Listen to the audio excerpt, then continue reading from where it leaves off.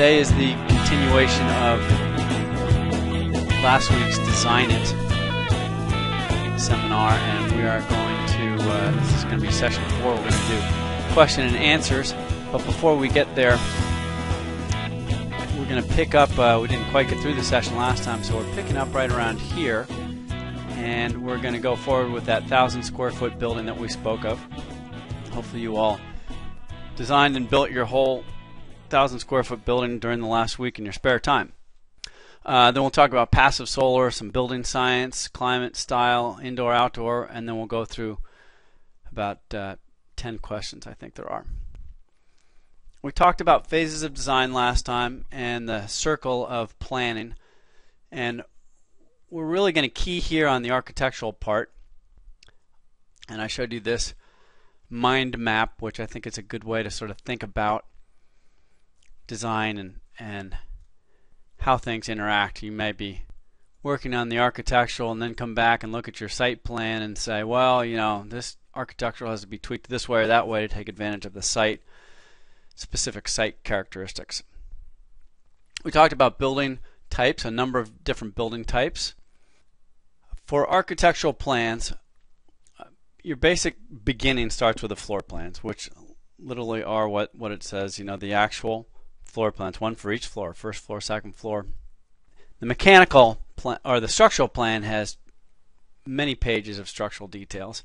You'll get a big sheet, and it's divided up in, I don't know, 4 or 5 rows and columns, and each one has a detail. Okay, so having said that, let's get back to our 1,000 square foot house homework that we talked about. What's green? You might ask, what's green? Here's the little house that I designed. Obviously very contemporary and unique. And you might ask, what is green about this house? Well, first floor is going to be sort of a kitchen and a great room. That's as simple or as difficult as the circle planning got. Now here's the actual plan. Another thing to think about is draw scale furniture into your plan. That's a sofa, a couple chairs, tables. If you, it's a great idea to get some basic drafting equipment, some tracing paper, and it's all about shading. So I'm going to plug in here my longitude and latitude, which is 119 west and 34 north. Now we can look at the time. So that was 2 o'clock. So let's see if we wanted to figure out when our window is going to be shaded, and we can also figure this out for a bank of doors or whatever it may be. But you can see here the shadow starts to come into play around 10 in the morning. By 11 it's pretty much all covered and continues all the way past 2 o'clock. So we've got from 10 o'clock to 2 o'clock. That's covering a good portion of the day, shading that window. You can also click here on this animation, and it'll show you how the sun sweeps across. Anyway, it's kind of fun to fool around with. And we're going to also do, I'm going to show you the a SketchUp model of a plan. And okay, this is what the page opens up to. Alright, looks like we're in action here. Okay, so this is SketchUp. I won't explain the whole thing. If you're really interested in SketchUp, I'm no expert on it, but they have a ton of YouTube tutorials that are easy to go through. In about an hour you can be creating simple buildings and axes.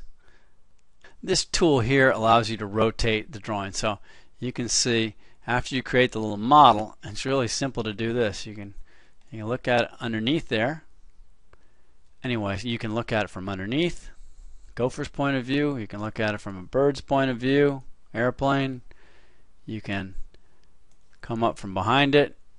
I'm just whipping my mouse around here.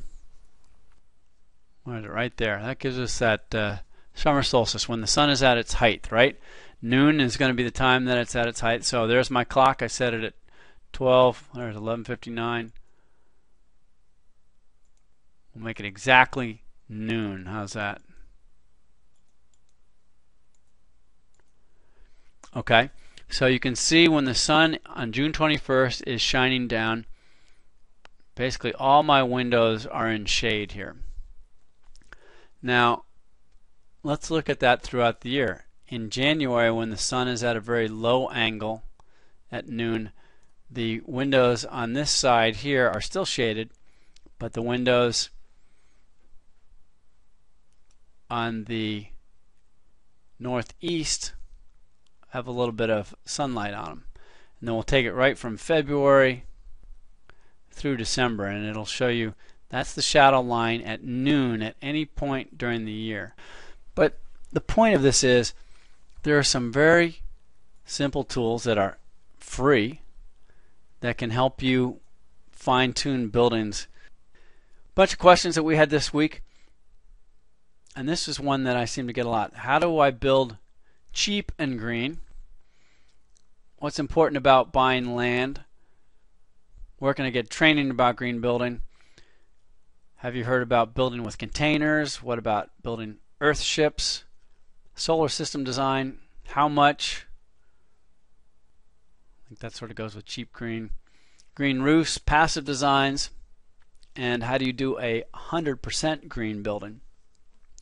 So we'll go through these quickly. Container homes. These are kind of cool. There's a company here, actually there's a house in Venice, California, where I used to live, that was just built out of containers. And what these are shipping containers. It's gotten a lot of attention lately. It's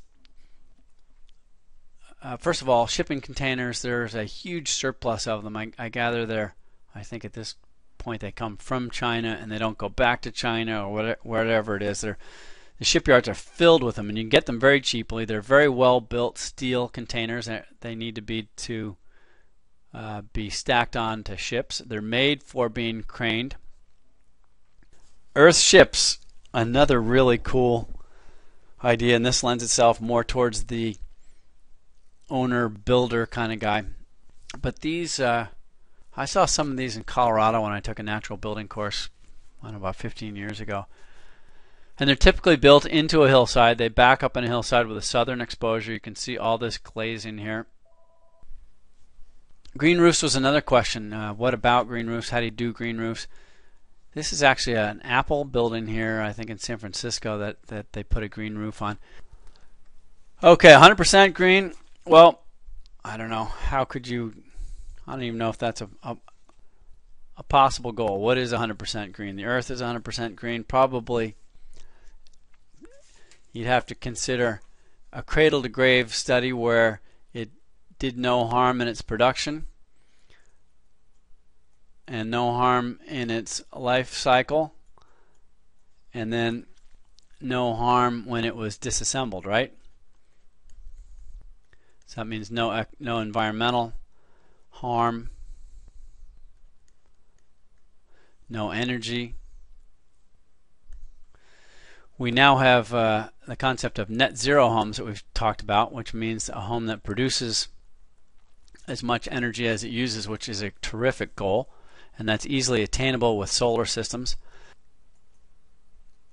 Thank you very much for joining me tonight. Please get your questions and comments to me, and I look forward to seeing you next week. Thank you very much, and have a good evening.